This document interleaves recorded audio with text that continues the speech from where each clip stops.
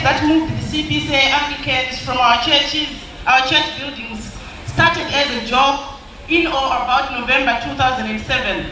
Why and how it started is not what I am mandated to talk about. My mandate is to talk about the journey in the wilderness.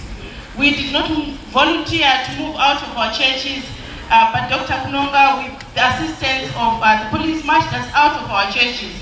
In efforts to get us out of our churches, the police disrupted church services and in some instances, using tear gas and baton sticks, they drove worshippers out of church buildings.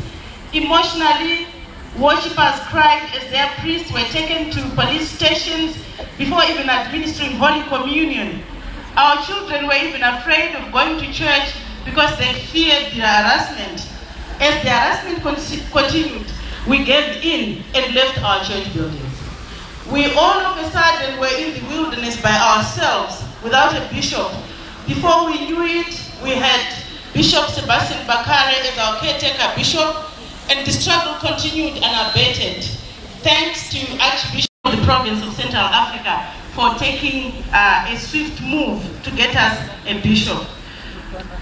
Our churches, although we were outside, they were lying idle as we set ourselves up in shabby places such as makeshift shades and even under trees and sometimes in the open. Structures of the church were put in place as soon as we had a bishop and we worshipped God. Whilst priests and parishioners continued to be arrested for various unfounded allegations, we continued to worship God and we were unstoppable. We grew in numbers, much to our surprise, and we became better Christians, and we understood the saying that goes, the greatest Christians are often those who did not grow under the pews. Court proceedings were the order of the day. Court judgment after court judgment, but that did not help us. Even the famous Makarau judgment did not even help us. Although when the police came, we often would say, but we've got the Makarau judgment, that was not helpful. However, our situation,